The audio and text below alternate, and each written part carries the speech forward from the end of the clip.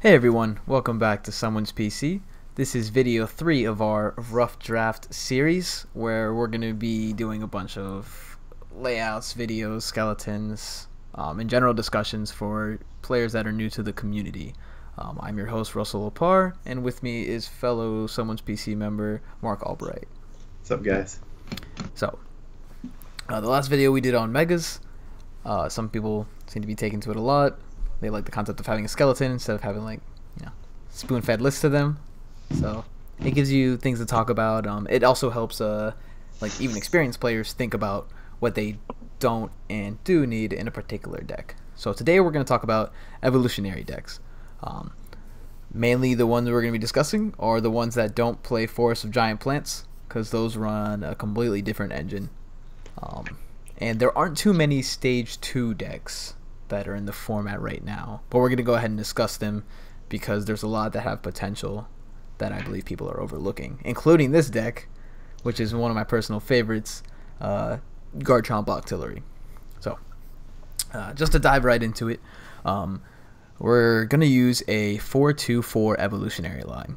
That's pretty standard amongst the Stage 2 lists, mainly because you're being complemented by 4 rare candies, but you also need to have that Stage 1 Pokemon there in order to super rod them back in the deck or use them to evolve into the Stage 1 when there's times when maybe you prize another rare candy and you're only working with 2 for the start of the game. How do you feel about that? I always like having the Stage 1 in there because late game, if you had to discard resources early, you might not have access to candy like you said, so you can slow evolve it at that point. Hopefully you have enough set up. Yeah, for sure. There's other lists like Greninja Break and like I said, Forest of Giant Plants cards. They'll be playing 4 of the Stage 1 evolution, and that's because the Stage 1 itself is critical towards the deck being run at the speed that it wants to run. Right? Unless your Stage 1 is ridiculously powered with some attack or some ability, more than likely you want to keep it at a low count, 1 to 2. If you're really anticipating not playing rare candy or something, I guess you can play 3 or 4. But two's been pretty solid for me, and I've run a savage amount of evolutionary decks. Go Flygon. So, yeah. Getting off the line, 4-2-4. Play it. It's good. Test it out. Next up, we have a 2-2 Octillery line. The reason being I want to see most evolutionary decks around Octillery is you want to force your opponent to take a complete 6 prizes in one game off of your non-EX Pokemon, right? So most decks are going to be playing Shaman EX, you bench it, and then you just get into a little prize race with your opponent of I'm trading my 2 for your 2, and there's 2 here. Maybe you play a single prize attacker and you try to mix it up a little bit.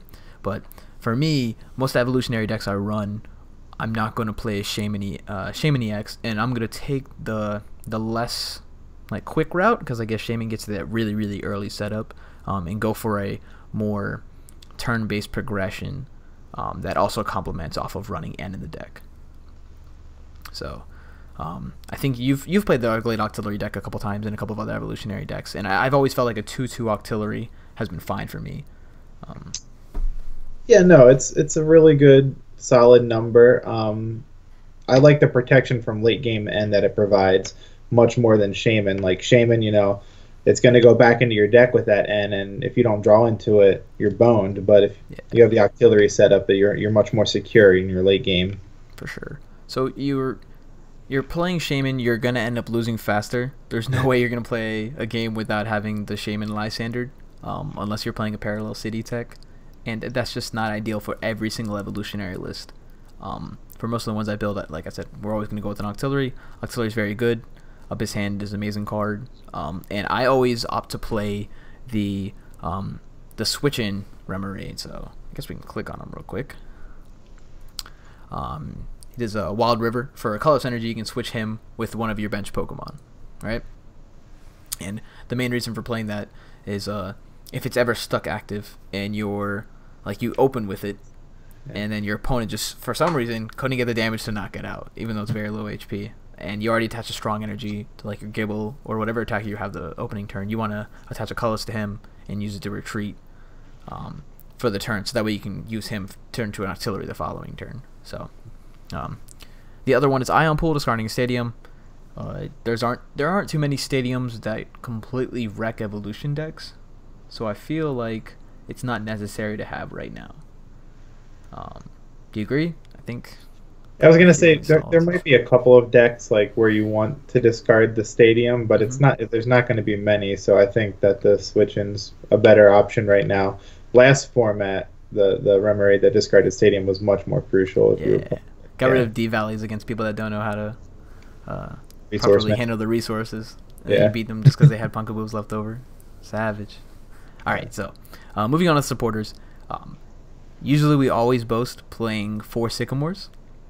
In evolutionary decks like this, I honestly like playing 2 to 3, unless I'm playing like, I don't know, 3 to 4 Super Rod or something really, really good that can recur out of the discard pile. But like, I don't know, Puzzle Time or something. 2 or 3 Sycamores is solid. You're looking to have the speed in your deck throughout. Throughout the game, the consistency of having Sycamore there, but discarding your early game rare candy, Garchomp or stage 1 just really, really hurts, and it's not ideal for a build like this or at many evolutionary builds. I know with you said you love the concept of playing 3 just because we have N back in the format now, which we must play at a 4 of. Must is a strong word. Should is a better word for it. Yeah. Playing the 4N lets us conserve our VS Seekers for our tech supporters, our Lysanders, right? And it also lets us use N on the opening turn to shuffle like a hand of double rare candy, double Garchomp when you open up a Remoraid and you have no other setup card to start going through your deck and get to your Gibbles, right? So playing 4N also complements the concept that your opponent is forced to take 6 prizes do their attacks against your non-EX Pokemon. So if you're able to use multiple N when they're at like 4 prizes, 3 prizes, 2 prizes, 1, then you're gonna hit them on those crucial turns when they really, really need to draw the Lysander, or they need to have the backup N, or like that DCE in hand in order to secure the final prize. That ending them to 1 with like a 12-card deck might put them in a very, very awful situation. So I think you agree with the lines. We talked about this right before the video.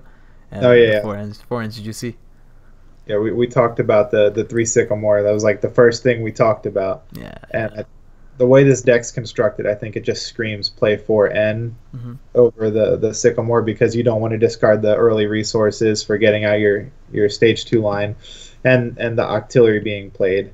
So while you're abusing, it doesn't punish you for abusing your opponent by playing, for playing Shaman. You have your protection, and like you said, it allows you to stream the late game ends if you are running behind, because they're a stage 2 deck. There are going to be a lot of times where you could be, but I do caution, don't get into just like an N every turn. Yeah. If your opponent is showing that they don't have anything, obviously don't play an N and potentially let them sit on the dead hand and beat their face in with a Garchomp or whatever evolutionary attack you're using.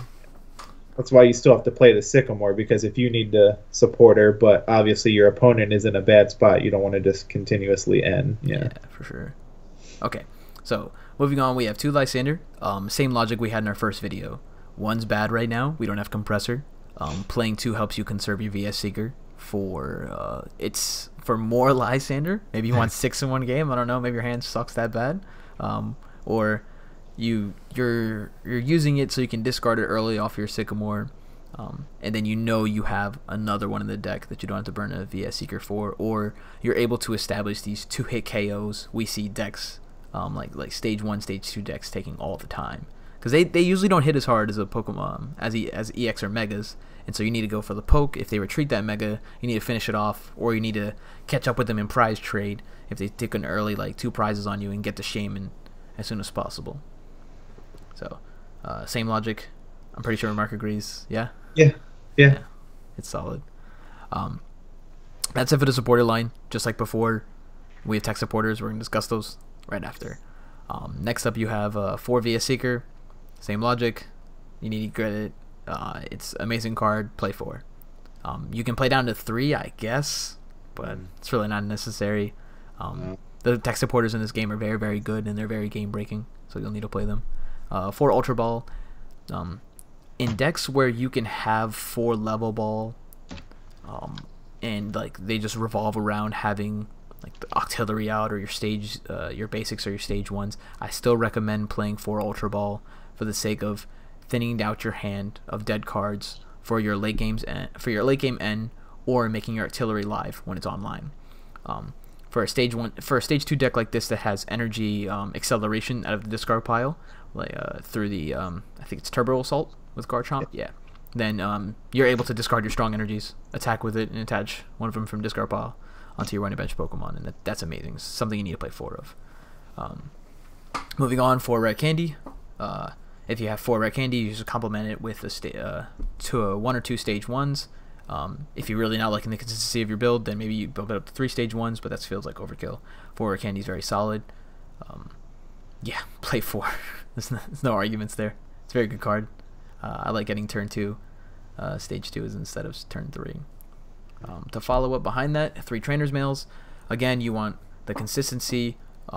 Decks like this, you need to go for your setup as soon as possible. You need to get to your Ultra Ball, you need to get to your Level Ball on turn 1, and then you need to start the race with your opponent to take 6 prizes. Hopefully they open a Hoopa or a Shaman, and then they stall out for a turn, and they can't even take a prize against you. And those are the games where you feel like you're just running away with it.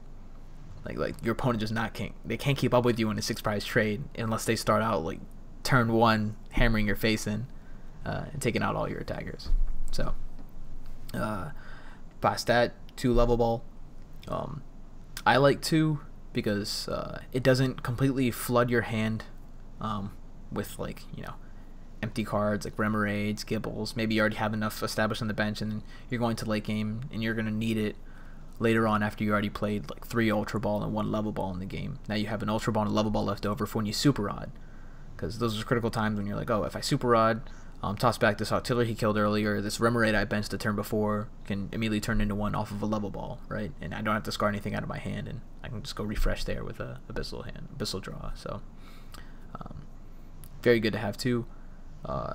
Since same logic as before, we don't have any other way to retreat through supporter. We don't have AZ. We need to play 2 Floatstones. They need to sit on your Octillery, and they need to stay there because there's no tool removal in the format. There's Mr. Mime, and there's I think a Mincino, but they're just not as good to play. So 2 Floatstones are necessary to move the Remoraid that you opened out of the active and keep it on the bench so they can't just Lysander and deck you out. Agreed on everything? Kind of flew by those 6 cards. I figured you'd have an interaction, so you're like, all right, we're good. I would have popped in if I had a comment, yeah. Next is 1 Super Rod. We were debating on this and how we talked about how we kind of need 2, but it's not a necessity to every single evolutionary build, so we're going to keep it at 1 for the skeleton. Yeah. Right? Same thing as other videos. You need to refill your resources. This deck can very well force your opponent to take out 6 Garchomp in order to beat you.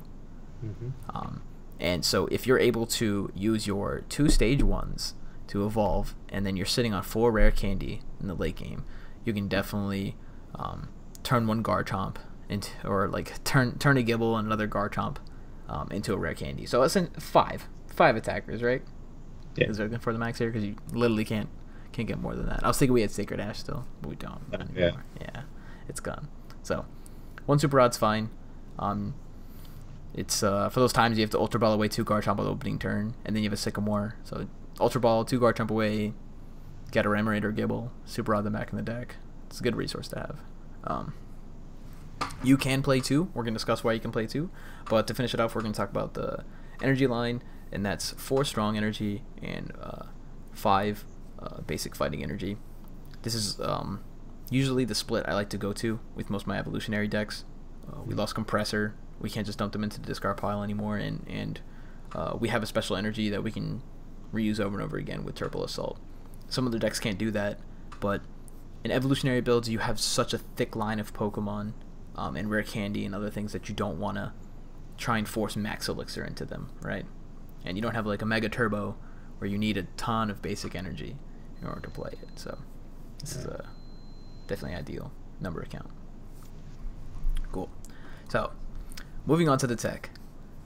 You're like, oh, it's 52 cards. Good skeleton, I guess. What else should I play? So, in evolutionary decks, I think most of them are going to be sporting Burst Balloon, Assault Vest, and then more than likely Max Potion or Mega Catcher.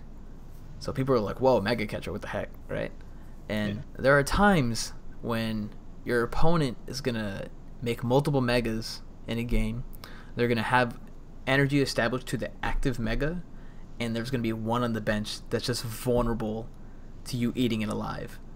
And playing one Mega Catcher in your deck allows you to use like your N or your Sycamore for the turn. The N to control your opponent, the Sycamore to fish out more strong energy or anything else you need in your deck. And if you're drawn to the Mega Catcher, you can punish them for benching that in that same turn, which is pretty critical moving into the late game. I think we might be able to see Mega Catcher make a movement in the game. Most stage 1s and stage 2 attackers won't be able to one shot. Some even can get very, very close, like Garchomp can with the Bite Off, and it's complemented using Burst Balloon. So I know you like Burst Balloon because you played Trev, because you're whack during states. So, I think it's exactly what the stage 1, stage 2 decks need, and it can also force your opponent to Lysander up a non-threatening stage 1 or stage 2 attacker, or the Octillery, in order to deal with the pressure at hand with the Burst Balloon, right? Yeah. So Definitely. it's like if I have a Garchomp hitting you for 160 because it doesn't have a strong energy or something, and I attach a Burst Balloon to it, I'm like, you can't touch this dude. If you touch him, you're gonna pay the consequences next turn, right? And so they're like, oh, okay, I guess I'll just Lysander Octillery, and I guess I'll Lysander your other Garchomp or your Gibble, your Gobite in the bench, and you're forcing them to play around a card that you just attach for free. And when you're doing that, you might as well play an Echo Arm to complement it, just a one of, right? Because you're playing 2 Floatstone anyway, so if you get the off chance they have to discard a Floatstone instead of attaching it, then you might as well. Yeah. Yeah, cool. So, those are the tool attachments. I think I mentioned Max Potion too. Yeah, I think you said it briefly. Yeah. I just side note, like Bursting Balloon, I really like it in this deck because of the numbers it makes. You know, it gives you the 220 versus an EX, and then with Faded Town, it'll give you the 2 turns. It'll knock out any Mega completely. So that's the next thing we're gonna go talk about, the stadiums. No current stadiums in here. The one that Mark just mentioned, Faded Town, does 20 damage to Mega Pokemon. They're on the board, right? And so if you're using a Bite Off for 160 against the regular basic EX, they can't Mega Evolve into it if they have a Faded Town on deck, right? Or if you drop down a Faded Town early after they already Mega Evolve 2 other Pokemon, and you can sit there and let it tick for 2 turns, and they take 40 each. That puts in like super range of getting O-Code if they have 1 strong energy on a Bite Off Garchomp. And a lot of evolutionary decks, like I said, they're trying to get these 2-hit KOs, 3-hit KOs, or if they have abilities like Ampharos, they can just drop down damage all over the place. And playing stuff like Faded Town would create really awkward numbers for your opponent, where they're going to have to rethink who they're going to attack with in the following turns to take their 6 prizes. So Faded Town's a super good deck. I think a lot of people are overlooking it. And they're just riding this Mega Ray, Mega Mewtwo train so hard that they're gonna, they're not gonna see it coming when the League Cup start to take over. So, Parallel City, you can run a different variant of this build where you're playing no Octillery and you're playing 2 Shaman EX and 2 or 3 Parallel City, right?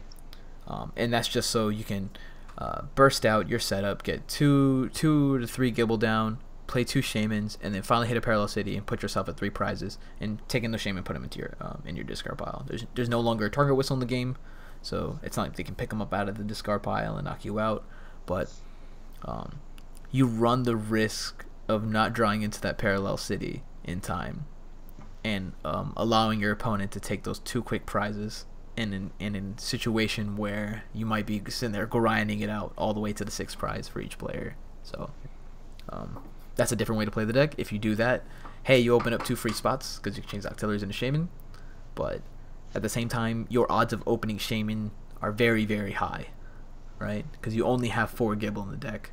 Yeah. And then your 2 Shaman are going to be the ones that are going to get stuck active. Just like, you mulligan all the time for Greninja because you only have 4 Froakies. Well, think about how many times you open Remoraid. That's how many times you're probably going to be opening Shaman.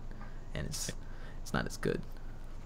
So, something to consider. I think the final stadium we want to talk about was Silent Lab. There's no basic Pokemon in here. If you hit Silent Lab in the right time, the right moment, you cut off your opponent's Shaman. You cut off their... what else is stage 1? Or what else is basic that has abilities that were... I mean, if you go first and open it, say you're playing Mega Ray, it shuts off their Hoopa. Yeah, for sure.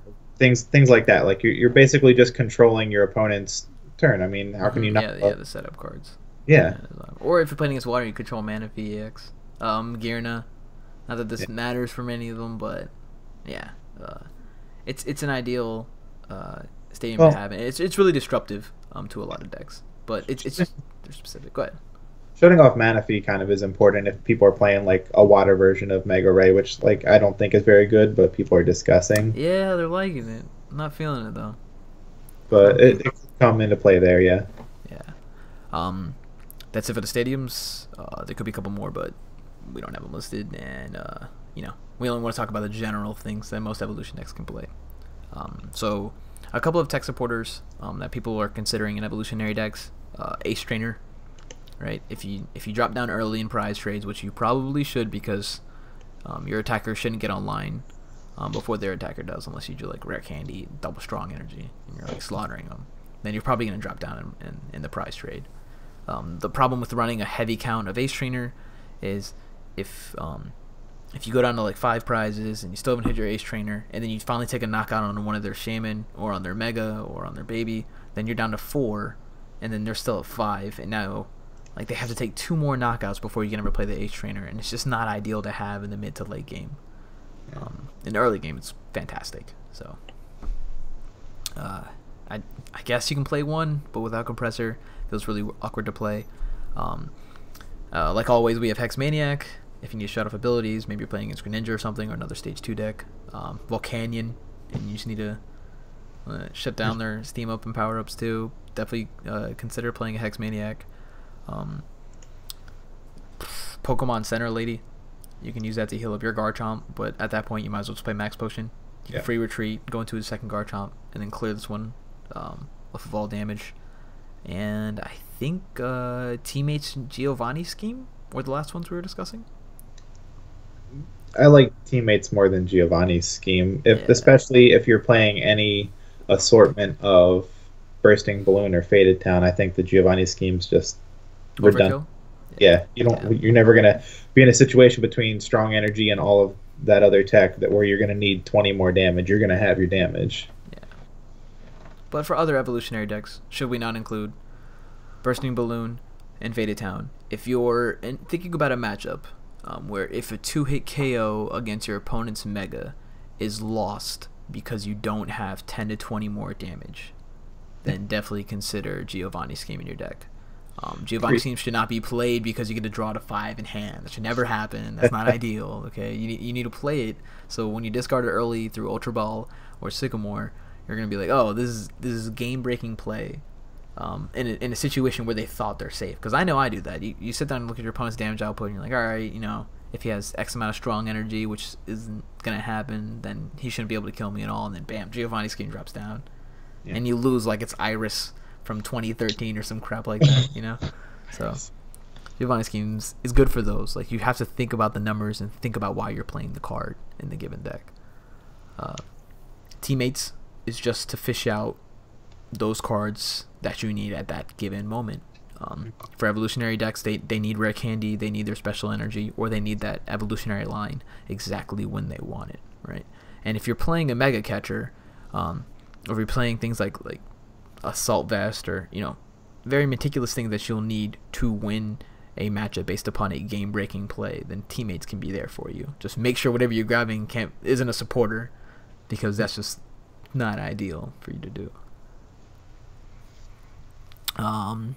Finally, I guess we can just talk about Bridget, because in the Octillery Glade deck, we had 3 to 4 Bridget in it, and people are like, why aren't you doing that here, Russ? This is essentially the same thing, right?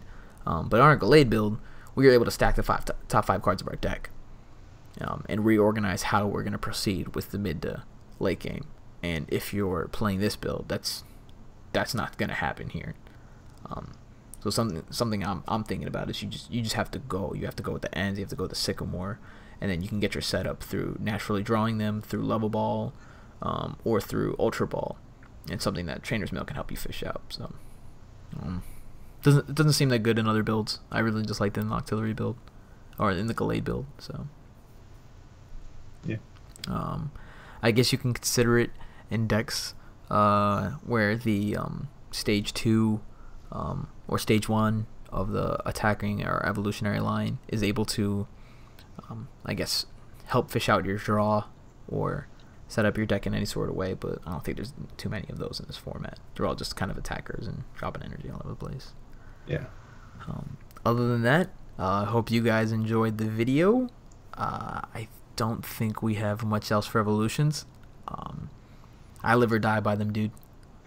They're so good. Evolution decks are so fun. Hopefully you guys are like, you know, the rogue, the people that always want to be that person, that rogue inventor of a X deck, is able to make something happen in this mega format full of Volcanion and Mewtwo and Rayquaza and just dumb speed decks that just shove down your throat.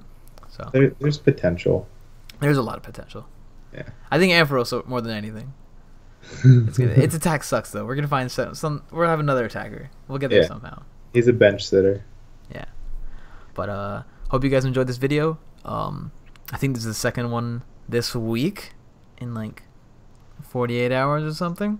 It's like 200% more efficient than we have been. Yeah, we're gonna be killing a lot more often, guys. So I hope you're enjoying them. Please comment below, like and share the video. Blah blah blah blah. I mean, we're not making money off this, so we're just doing it to be nice for the community. If you guys have any other decks that you want us to do a skeleton of, please let us know. As soon as we're done with like the general evolution decks, then we're gonna start breaking down into the distinct decks. Like if you play, I don't know, like a Gengar deck, because I think they're reprinting it, like the Ghost one. Really? Yeah, they're reprinting the Mega one. It's coming up soon. And then like next format, they already showed we're gonna have a Pidgeot and Dragonite EX. Yeah. So like if you guys want specific decks for particular ones, we're gonna start discussing those more often, and giving you 60 card lists. So until next time, thank you for joining us at Someone's PC, and shout out to Ultimate Guard. We love you guys for hooking up and sponsoring. We have one of their logos like right here. So I think to the left of me, the right of you. So Lifesavers. Check them out. They're lifesavers. I think I should have a new article coming out in about a week, and then I'll have another article to follow up with it 2 to 3 weeks after that. So please check those out too. Thanks guys, and thanks for logging in.